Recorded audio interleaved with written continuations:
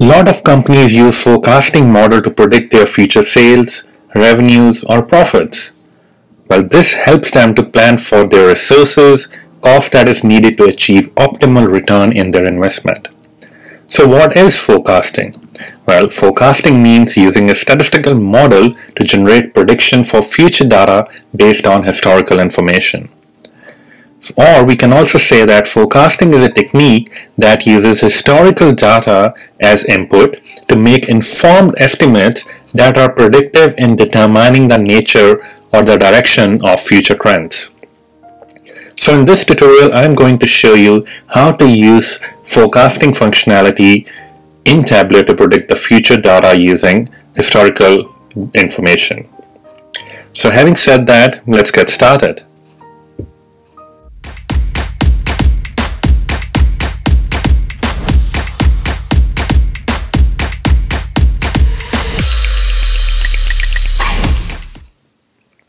Welcome back, this is Gurpreet from Database Canvas, and in today's tutorial I'm going to show you how to use forecasting functionality in Tableau to predict for future data based on historical information. So first of all, I want to show you the different ways to forecast in Tableau. So basically there are two ways to do forecasting in Tableau. So the first one is a basic approach which is available as a part of Tableau analytics function. And the second one is more complex approach that requires additional forecasting tools like R or Python. So in today's tutorial, I'll be focusing on the basic forecasting model provided by Tableau. It's very easy to build a forecast in Tableau, though there are some constraints which I will cover at the end of this session. So all we need in order to create a forecast is a date or a time series and a measure value. It can be any measure you want to forecast. So in this tutorial, I'm going to use sample superstore dataset, and we are going to show, or we are going to predict the sales value over a period of time. So let's get started. So I will create a new worksheet, and I have already connected to sample superstore dataset. So as I mentioned, we need the first thing is the time series or the date, and in this case I'm going to use order date. So I will simply drag it and bring it to column shelf, and I want to show the time series by month and year, right? So I will just expand that hierarchy and will show all the month years. You can do it this way, or if I go back few steps, I can go here and I can select month year from in this way as well. This is a continuous, so that's why it's looking like this. Or you can simply go into discrete values and you can select month years from here as well as a discrete value. And I want to show the sales over a period of time. So I will just double click on that one and you will see the sales. And I want to show it as a line chart. So I can do it like this, and as you can see here, we are showing the sales from Jan 2018 to December 2021. So that's just creating a line chart for sales over a period of time. So now what we need to do is we simply go to Analytics tab and bring out forecast value. So if I go here and you will see forecast, just drag it on the top of the view and click here, and automatically it will create a view. The view will have both the forecast value, which you see in this light blue line, and a prediction interval, which is the shaded band by default. So this is automatically using the automatic selection of the model. But there are some things we as a user can adjust. If we want to customize the default forecast, we can simply right click on the view and select forecast. So on the forecast, there are forecast options. So when we click on the forecast option, you will see the first section is the forecast length. So forecast length sets how far into the future the forecast will extend.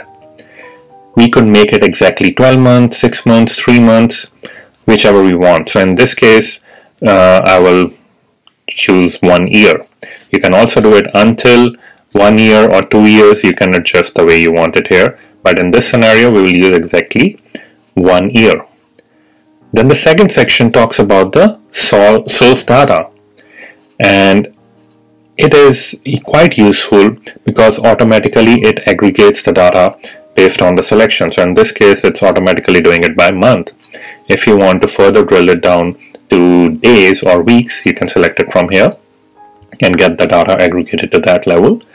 And also it has a handy option which lets us ignore the last aggregated selection. So in this case we have selected months, so by default it ignores the last 1 month.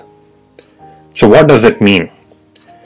So this is very good when a portion of relevant data is missing for that particular month.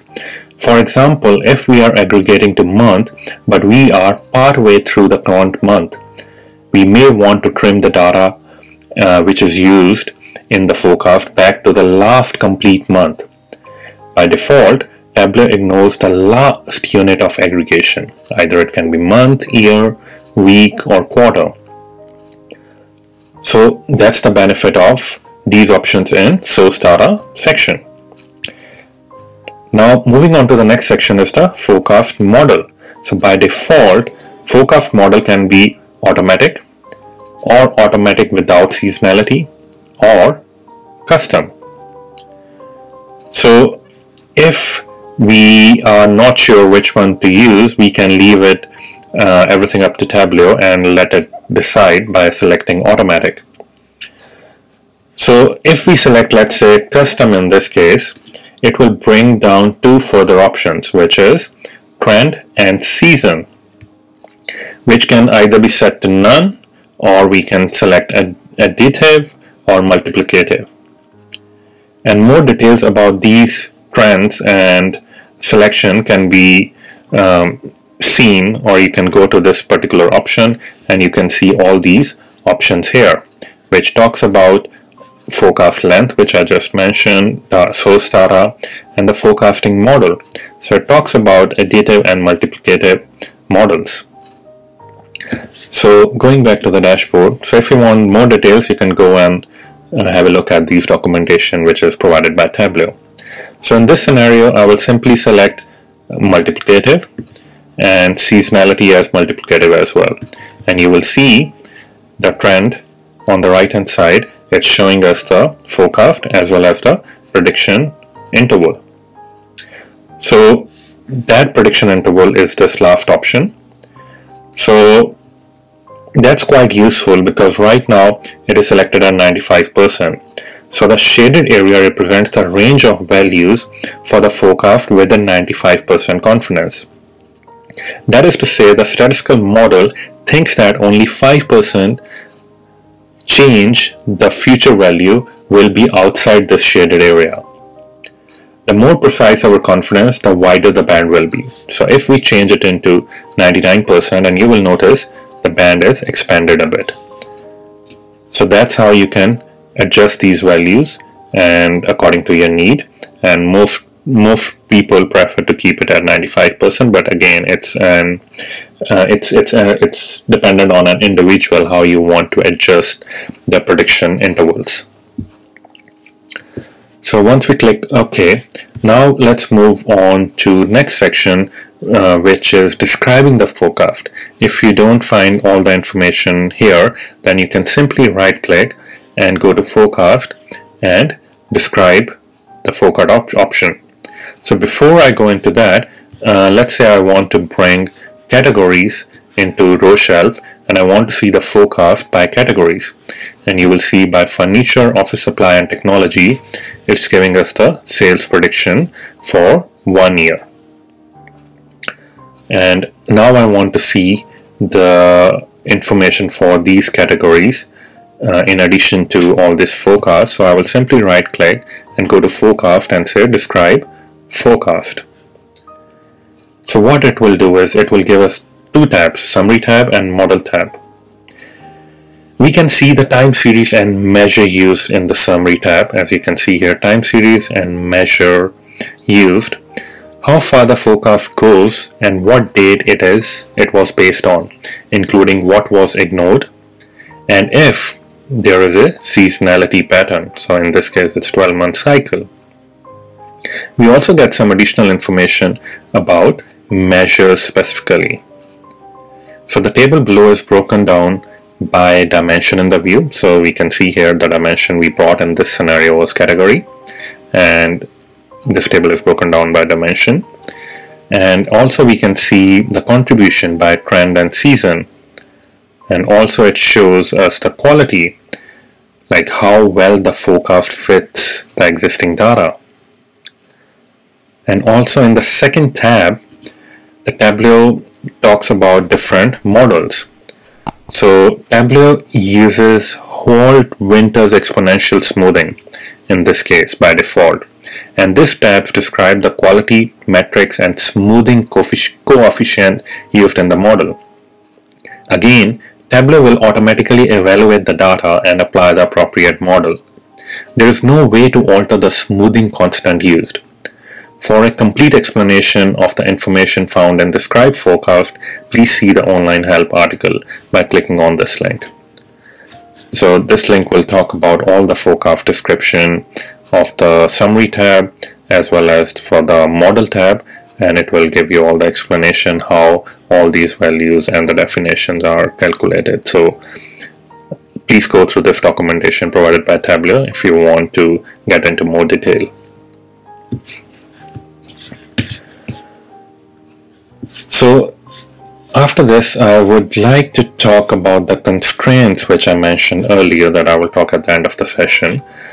So forecasting has some requirements. It needs at least one date or a dimension with integer value, where we will be showing the measured value for a period of time. So basically a date is quite useful in this scenario where we are trying to predict the future of a measure in the later time series. And we also need one measure, which is really important to on which we want to forecast. Sales, it can be sales, profit, revenues, any measure which you want to predict the future on. And we need at least 5 data points. And if the data is seasonal, we need at least 2 seasons worth of data. Forecasting also has some restrictions. Because of the nature of our forecasting model, forecasting cannot be done against a cube, on a view containing table calculations, on total or subtotals, or on disaggregated measures or dimension. So these are the few constraints and restrictions on forecasting in Tableau. I hope you guys enjoyed this introduction session on forecasting in Tableau. Thanks for watching, and if you have any questions, please feel free to reach out to me or share some comment in the section below. Thank you. See you next time.